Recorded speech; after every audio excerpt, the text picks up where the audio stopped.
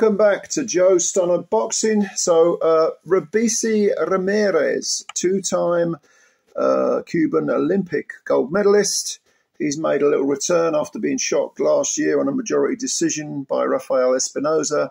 Lost his WBO featherweight title. That was back in December, back in last year, December. And he looked good coming back. He's 30 years old now, this Cuban guy. And you've seen him, I'm sure, if you're a boxing fan, you'd have seen ROBEISY. Very, very skillful, but with a few sort of gaps in his fistic makeup, shall we say. He's got a ton of talent. There's no doubt about that. Anyway, he scored this knockout over Brandon Leon Benitez in the 7th round. And he looked brilliant at times, absolutely brilliant. But Brandon Benitez kind of fell into his own sort of trap, if you like, because his tactics just seemed to be totally lacking. He didn't seem to know what to do. Now, he came in with a pretty decent record, 21 wins, 2 defeats. He held the NABO title, North American title. Mexican guy, 26 years old. But he only had 9 wins in the KO column, and his 2 defeats were by stoppage, but they were a while ago. The last one was to Saul Sanchez. That was back in 2019. And then he had a 3rd round KO, I think, a couple of years prior to that defeat. So he could be clipped and he could be hurt. But he was on a nice little winning run of 6, 7, 8 fights against lesser opposition. He had fought in the United States before. He won a split decision over Can Xu, who was a pretty decent former world champ.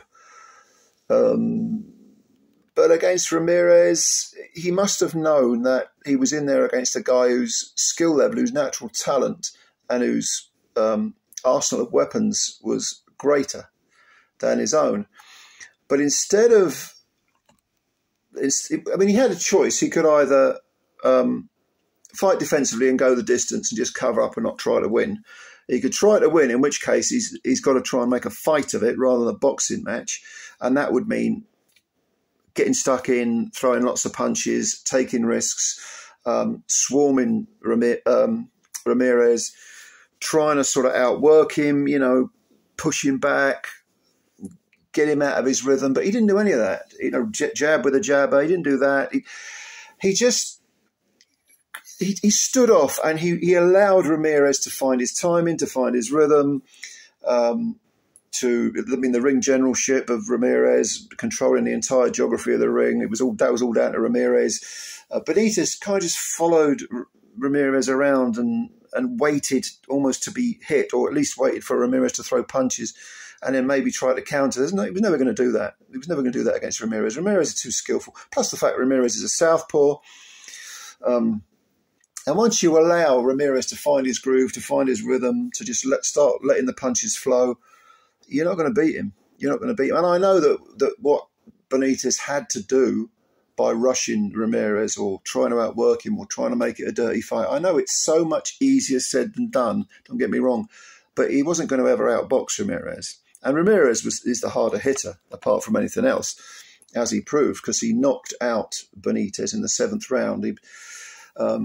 Benitez had actually, or probably Ramirez allowed Benitez to get him on the ropes, and he countered with a huge left uppercut. Like I say, Ramirez is a southpaw, and put Benitez over for the count. Benitez was still conscious, but he just couldn't get up within 10. Very good win for Ramirez, but he's now 14 wins with 9 KOs, 2 defeats, both on points. He lost his debut as well as the one to Espinoza. Both on points, but he's in the first round. He was very cocky throughout the fight, Ramirez. He was often smiling at Benitez, but in the first round, I noticed he's still hanging his hands low and doing everything off reflexes, and he's got brilliant reflexes, no doubt. But there is a kind of like with the Ramirez fight, with the Espinoza fight. He kind of gave Espinoza a chance to come back into that fight, because Espinoza was very heavily flawed. He was flawed in, I think, the 5th, and then he dropped Ramirez in the 12th. But Ramirez has a tendency to allow opponents, or to give opponents a chance to win, if you like. And I felt that he did that against Rafael Espinoza, taking nothing away from Espinoza, who's, I think, is still undefeated. But you shouldn't be giving an opponent anything, you know, with your hands low and, you know, trying to be all cocky and all of this stuff. Now, Ramirez said that before the Espinoza fight, he had some personal issues, and yeah, okay, I buy all that. That can happen. Okay, it can be a bad day at the office. And certainly this was a very, very good day at the office. The way he flattened Benitez was highlight reel stuff. But Brandon Benitez isn't Rafael Espinoza. And if Ramirez wants to get back into the featherweight contention, there are some guys out there that you can't take liberties with. And yes, he's very skillful. He was firing some beautiful punches, you know, some beautiful combinations, body to head and both hands. But to be honest, Benitez was letting him do that. He wasn't making it difficult. At the very least, he wasn't making it competitive. He wasn't making Ramirez think. Ramirez was just had carte blanche to do what he wanted to do. So I just, as much as I like Ramirez, I like his skills. I think he looks beautiful. I do get the you know, beautiful when he gets those punches flow in and throw in. At the same time, he does strike me as being a bit of a front runner. And I don't think we've seen him when he's pushed back and when questions are asked of him. We haven't seen him fully answering those questions. And there are featherweights out there, many of them, who will give ROBEISY Ramirez more problems than Brandon Leon Benitez did. So a good performance, but with slight reservations. I don't want to sound like I'm slagging Ramirez off, because I'm not. I just have a few reservations about his fortitude, his ability to fight, and to think through problems that are posed to him. When he lost to Rafael Espinoza, yeah, I mean, he won lots of rounds there. It was a very, very close fight. It was a majority decision. But when Espinoza was turning the heat up, Ramirez was looking a little bit ragged. He was looking anything but cocky. And, of course, he got floored in that final round as well. 12th round, which I can't remember the scores, but I don't know whether that... I think that might have got Espinoza the win. I don't know. I'll have to go back and look at the scores. Anyway, I'm digressing.